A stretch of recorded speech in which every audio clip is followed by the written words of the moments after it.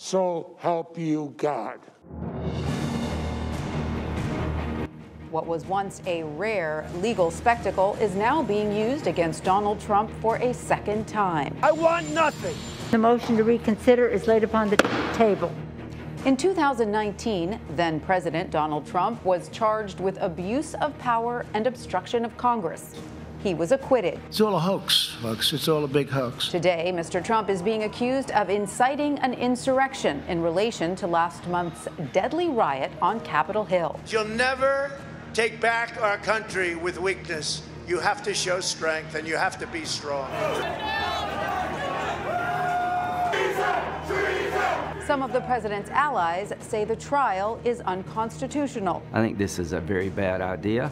But Democrats believe Congress has the authority to do so. There must be truth and accountability. We will stop the steal. CBSN's coverage of former President Trump's second impeachment trial starts now.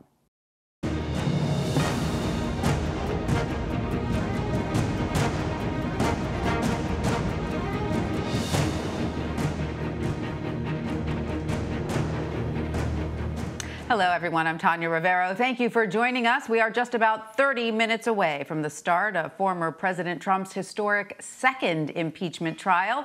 He is charged with incitement of insurrection for the deadly assault on the Capitol on January 6th. Mr. Trump is the first president ever to be impeached twice and the first to face impeachment after leaving office. The Senate will decide if the former president is guilty of inciting this assault that left 5 people dead.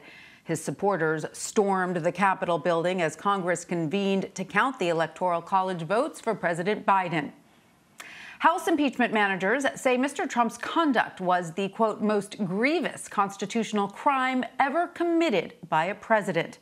But the former president's lawyers say the attack was, quote, planned several days in advance of the rally and therefore had nothing to do with the president's speech on January 6th.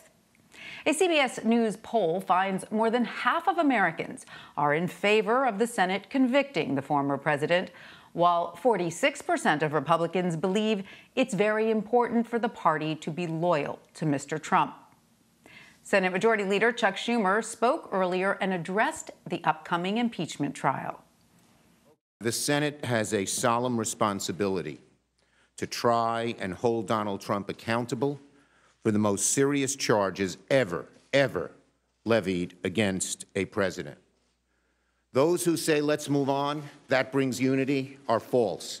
When you had such a serious invasion of the Capitol, incited by a president. For more on this, I want to bring in David Becker and Caitlin Huey-Burns. David is a CBS News election law expert.